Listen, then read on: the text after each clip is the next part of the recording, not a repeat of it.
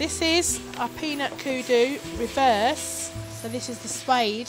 Right, to care for these, we use in the factory a suede brush. Wouldn't handle spray suede brush. Just gradually go over and advise you to clean these after 3 wears, just to keep all the dust and build up of all the grime.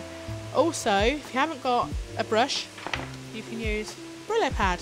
Does exactly the same job, evens out your suede. And I've got a tip as well, if it goes all fluffy, yeah, use your flame and just go over it. You're not doing no harm to the suede whatsoever, you're just taking that fluffiness away. Now with these, you've got your white Vibram sole. These can get very dirty. I've got some tips for these. You can either use toothpaste, wipe it on, then wipe back off again. Your normal spray bleach, spray it onto your actual cloth, then wipe it onto your Vibram. But I've got another tip that I use in the shoe room. Get your white rag, and we use surgical spirits. Just put a small drop on your cloth, wipe over the edge. Look how clean they get. Beautiful.